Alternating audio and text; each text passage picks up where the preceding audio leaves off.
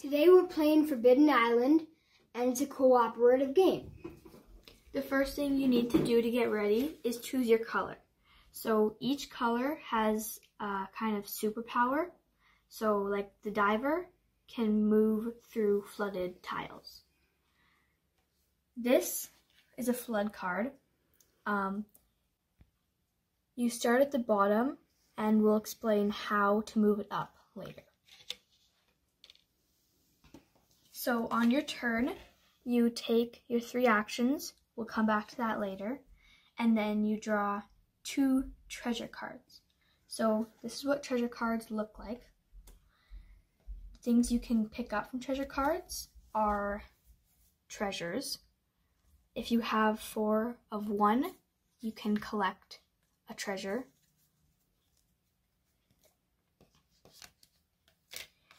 You can also pick up a helicopter lift, which can move you to any tile you want. You can also pick up sandbags, which can shore up or save any tile without taking a turn. And there's also water rides. So if you pick up a water rises, it moves the flood level up 1. So every time you pick up one, it goes up all the way. And if you get to the top, then it's game over. After you draw your 2 treasure cards, you draw your flood cards. You draw as many flood cards as your red marker is pointing to. And flood cards are these cards. When you flip it, let's say I flip Dunes of Deception. That means this tile is flooded. And since we're on 2, we have to flip 2. Phantom Rock is flooded. Only the diver can go through flooded tiles. And this is where everyone starts.